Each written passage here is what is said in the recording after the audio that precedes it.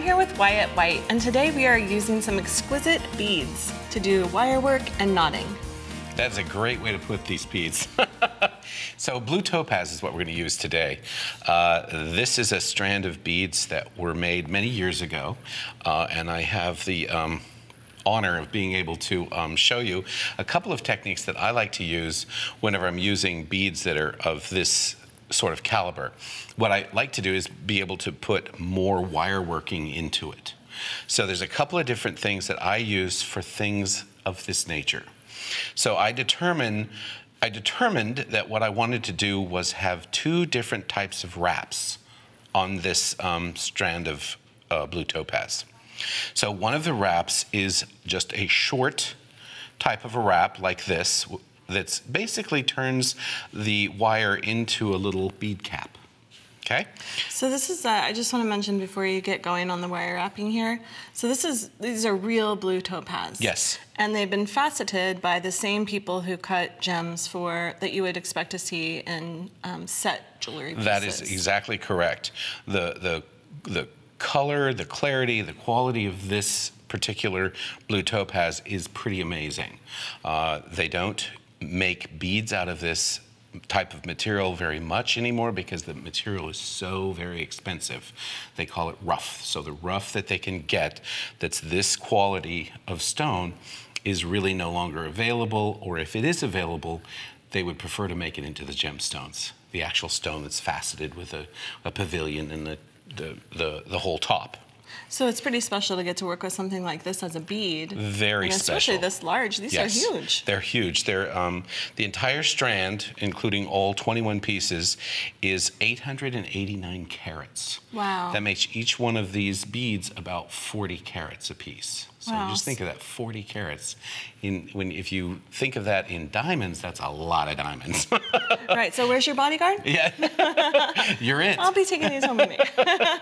So you're adding wire wrapping with sterling wire because Correct. That is equal to the quality of the type of stone that you would use. Right, and the person that owns the beads thought that sterling would be a great idea. So I probably would have done it in gold, but thinking about the clasp that was chosen for it, which is a beautiful toggle clasp. It's just going to I think it's going to all work really well. Okay. So the second type of wrap I wanted to do is this. So it has an even bigger bead cap wrapped into it, plus a scroll on both the top and the bottom. So you'll have one bead that's no scrolls, and then another bead that scrolls, and back and forth. And what I have done on this, because we don't have a lot of time to be able to show the whole process, we're going to show you the last two. What I did for this strand, though, is I made all of the scroll pieces first, because they didn't need to be connected, and then I connect the scroll pieces with the little bit easier to make just the bead caps. Which is perfect, as long as you remember to pick up the previous bead when you're wrapping them together. Right, but that's the nice thing is you can get out of the mode of thinking, okay, with this one, I don't have to remember to connect it until I come back with the other one. Okay. And I find that a lot easier. Obviously, that requires two different lengths of wire. So what I did is, in the beginning, I cut a piece of copper and I wrapped one of the beads. And I did that probably 3 or 4 times to get the exact length that I wanted to make the scrolls and the bead caps properly. So that ended up being like 9.5 inches. And then the other one, to make just the bead cap, turned out to be 6 inches. And that I made a little stick so I could remember. And I like to keep that little stick around. I also made, for the other one, the one with the scrolls, this little piece of copper that tells me how long that piece needs to be when I cut it off. Oh, smart. Yeah, so you have a couple of little guides that allows you to get this as close as humanly possible to being about the same. There's going to be some little things here and there, but that way you know it's handmade. So I've got the two pieces there. I can put these things away. Well, this is a much more precise type of wire wrapping than we usually see. Correct. And it requires a lot of planning. I mean, when you're using a strand of very special beads, you need to plan ahead. Right. So I think sometimes we might be reluctant to practice in copper, but in this case, you probably saved yourself a lot of time and Well, money. I had to because I needed to find out what the size was going to be first, because you want it all to kind of work together. Right. So how I do this and how I started, I just use the long strand of wire, and then I like to use, of course, a product that I invented, which is the multipliers, and you just slide this on and get that right in the center, and then make your little bend like so, and bend this up and around just like so. So that's basically a centered loop on top of the wire. All right, once you get to there, then put your bead down, and then I'm gonna just move from the round nose to the bent chain nose, and we're gonna take a slight wrap.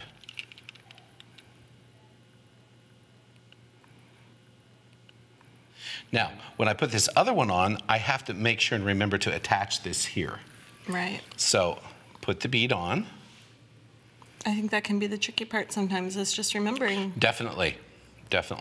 So we're going to do the same thing we did before, about the same distance. Wrap this up and around, and then flip those aside. And before I close this, I need to attach this to the strand. And that's just a simple drop it through there. And then you've got to hold on in between here without mashing anything too bad. And what gauge wire are you using for this? This is 20 gauge sterling silver, half hard. And I use half hard because you want the wire to, when it gets placed where it's going to go, you want it to stay there. Exactly. All right, so we're there. So we've got the bead encapsulated, if you will. And then we just have to grasp a hold of here once again. And then I can just wrap and pull and just kind of come around each wrap until I've got approximately, based on the 9.5 inches, the length of the bead, and a couple other factors. So we get a nice round circle on the top. That looks good. And then we're gonna do the same thing here, just by doing that. And the more you do one type, the quicker and the easier you'll get at it. So just like so. And then I want that one to go off in the opposite direction of this one, because I want the scrolls to sort of be kind of facing each other. All right, so now I bring in my little guide, my favorite little guide here. We're going to bring in a flush cutter. Flush cutter has a flush on one side, and then it's pointed on the other side, so you can get a really nice flat cut. This just gets placed down in the crevice right about there. And I've got that one a little bit too short, so I need to open that up just a little bit to get enough wire out here so I can cut it off at the right length. Because the other thing that we're going to do here, of course, is make that little scroll.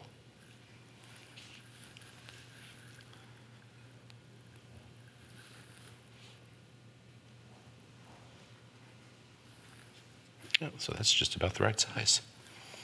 This one we'll probably have to cut. It's pretty close. Yeah, it's definitely close. There we go.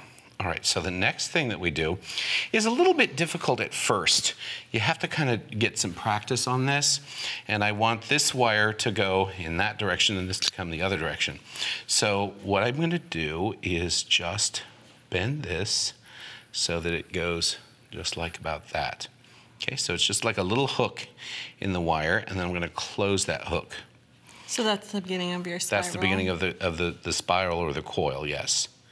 I'm going to do the same on the other wire so that I know that they're going to wrap up properly.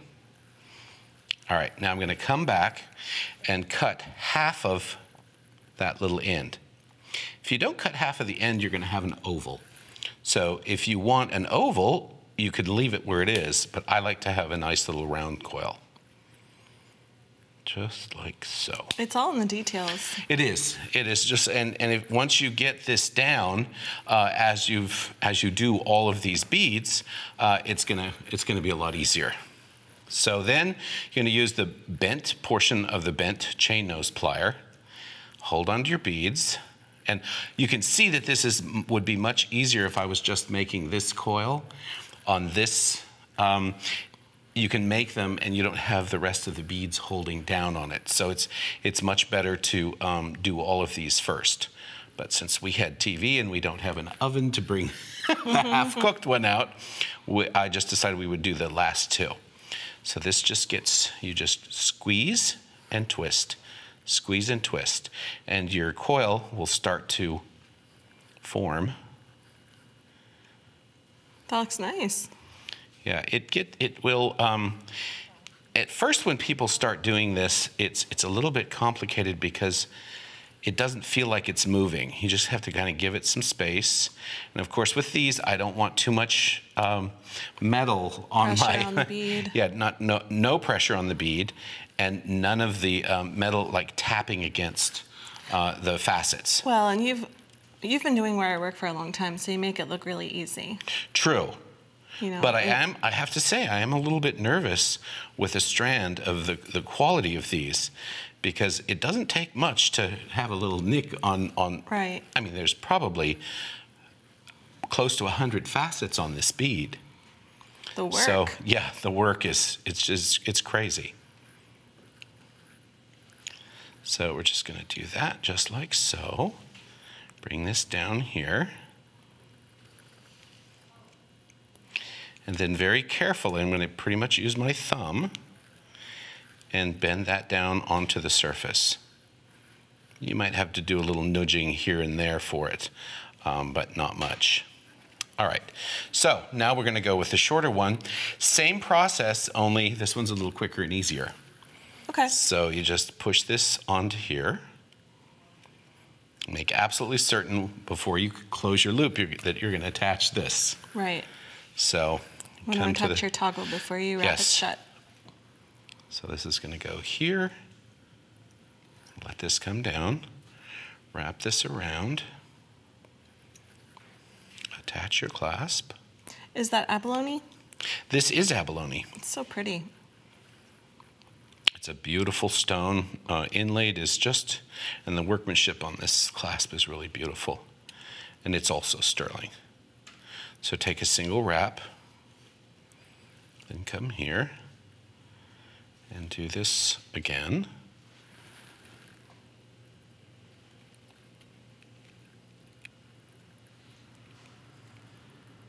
Connect. And then you'll coil it around to make another bead cup? Right. So this one is just without decoration. Right, but what we have to do with this one is to, instead of leaving a very sharp, pointy piece of silver wire sticking out, we're going to want to use a reamer with a cup burr on the end to make it a nice, smooth, round end. So this just goes around 3 times.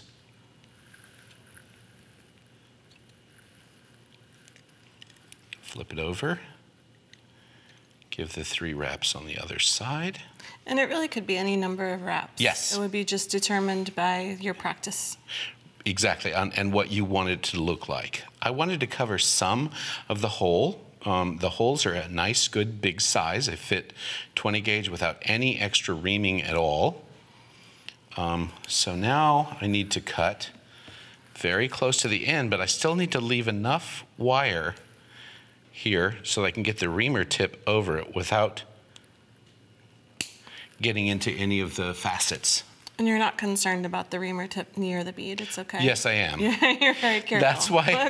That's why I'm leaving like about that much. See. It's probably, what, 2, 3, maybe 3.5 millimeters. Right. So now we have this little inside cup burr, and that's just going to go onto the end here. And you're going to hold it. You're just going to kind of revolve this around the end. So the flush cut gives it a nice flat cut, and this is going to take the sharp edge off the... And basically that will just prevent the wire from snagging on your clothes or skin. Gives it a nice finish. Very nice finish. A next level kind of professional finish. You don't want any sharp edges whatsoever on any part of this necklace. So you're just being really careful not to touch a bead there. Right. But yet you still want to get all the way around that wire to get all that sharp edge off. Okay. Yep. So, and then you would do the same thing on the other. So now the necklace is, with a little bit more adjusting, now the necklace is finished. Beautiful. You do some nice work. Thank you. You're welcome. It's all about the beads. And the skills. Well, there's a little bit there. There's some skills, yeah. So I always straighten the wire with the wire straightener as well. So we're gonna do a little switcheroo here, and we're gonna change over to some knotting. All right, so it looks like amethyst. Yes, we've got a magnificent strand of amethyst. It's a really unusual cut. What is this? It is. That's a twisted. Yeah, it's a twisted helix, is what they call it, and basically it's facets that go all the way around. We discussed what color it should be. I kind of wanted black. Naturally. And the owner of the stone decided it would be light pink. So light pink we have. Oh, for the cord, you mean? For the cord, yes. I see. So this is a silk cord, and because the holes in these were fairly large, I was able to get a size 8 through it. Which is pretty rare for a stone like this. Yeah, it's big. The nice thing is the people who cut the stones and drill the beads have been listening to me complain about having the holes properly the same, all the way through. The same width. The same width, thank you. Because a lot of times they will drill with drills similar to this. This is actually a reamer to make it larger, but this is usually the way the holes are. But so this particular... the holes end up like a cone shape rather than a cylindrical shape all the way through the bead? That's exactly right. That's what I wanted to say. All right, Thank you, glad Katie. I'm here for you, yeah. Yes, so this will help you to get those holes together if you need to, but what we have to do is we need the holes larger on the first 3 and the last 3. Because we're going to pass the cording twice through Exactly. there. That's exactly right. So this just goes into the battery-operated reamer. And you don't, you're not concerned too much about reaming this type of bead? Oh, yes. You're always concerned. But the nice thing about a battery reamer in lieu of a plug-in model is that this is less powerful. So what that means is you have to rely on the spinning of the diamond grit on here to do the cutting. You don't have to use any power. Okay. And that's where people sometimes go wrong. So I've actually already reamed these, but I wanted everybody to see. As long as you'll ream this underwater, that doesn't mean you have to be underwater. Just the bead and the tip needs to be underwater. Probably better if you're not underwater. And then you depress this, and that's going to get that hole nice and larger, and you're going to have to test each one of these beads that you re-drill to make absolutely certain that the silk goes in and then back out the other direction. And it's always good to do this before, which is what I did, to make sure that goes right through and can come right back out. Okay. Okay? You always want the knotter tool in your hand. Don't put it down. What you want is speed with the knotter. But with beads like this, you also want not to knock things around too much. So this comes down, wrap this around, pull it through. Bring these up, let it go, and pull up. Through the yoke? Through the yoke and back. Whoa, let us see that one more time really slow. Okay. It's hard for me to do it slow. I know you've done this a million times. Let's see. The knot nice and tight. Roll this over, pull back, and push up. There, we got it. All right, so, and just keep going. Try not to have clinking of fabulous. Well, it gets more difficult as the strand gets longer. Yes, it does. And by keeping the strand down on the surface, you're not banging stuff around so much. And this is a traditional way of finishing gemstone beads. Yeah, gemstone beads, pearls, just whatever you want to do. And once you get proficient at this, it's pretty quick and easy. I've been at a few trade shows where we've challenged people to do a knot off, and that's always fun. That's a good idea. Yeah, it has been. There's been a few other venues that we've done that at, and it's always fun. It's always fun to win. Yeah, for sure. We had Tammy Hahnemann on earlier in the season, and she knotted some cotton pearls, and I think you made one of the samples for her. Yeah, definitely. The cotton pearls were really fun. Lightweight. Very lightweight. I mashed one and then we cut it open because it was mashed. To see what to see. see. There's nothing but cotton inside. That's a good idea. This has nothing but amethyst inside, which is I remember when delicious. you taught me how to use this knotting tool. Wow, that's going back a few years. That is a while ago. I had purchased one and left it in my desk for 3 years, I think. And then every time I saw you, I said, "No, show me how to use that again." Everybody does that. I finally caught on. Here's a long ago thing. The first time I used a knotter like this was in 1982. Kind of fun. All right, so that's how long it should take you to finish up the strand. Then you're going to go through these beads in reverse order. So we need to find out which is the smallest, medium, and large. Because you're trying to stay with the graduation of the strand. So we're going to go through the third, second. And now you're not knotting them. And then first. Correct. Now I am not knotting. So good with that. Practice.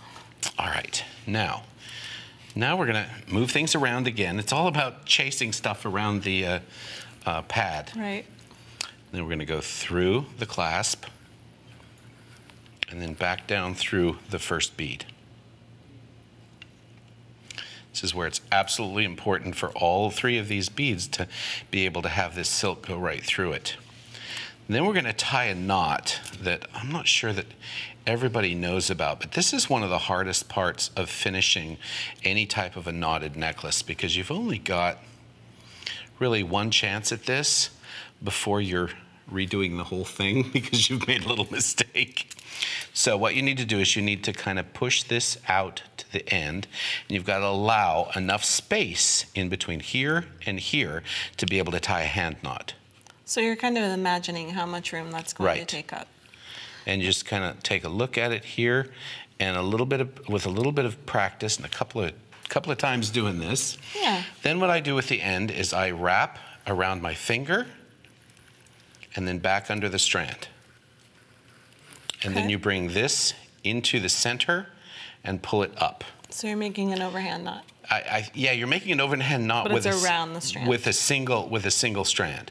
And you pull that up nice and tight. And you're going to go through the next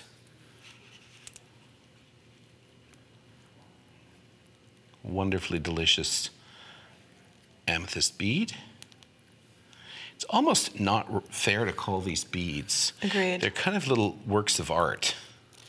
If you think about the amount of time that it takes to actually facet one of these beads, it's faceted stones with holes doesn't have the same ring to it, though. No, it doesn't have the same ring, but that literally is what it is. All right, and we're about to make our final knot, and then we've got to come through that third bead to meet up with the other knot, and then through here. So you're passing through Knotting between the last three. Correct. And now you're passing through the third. Right. To the end. And here is where I will use the glue. We'll just put the glue onto here, like so, and then pull that through and then let it dry. And once it dries, you have to here, you can put it here. Then cut it off. Great, thanks. Okay, well, Wyatt, this is amazing. Every time you're here, you bring beautiful projects. Thank you so much. Thank you. It's always good to be here.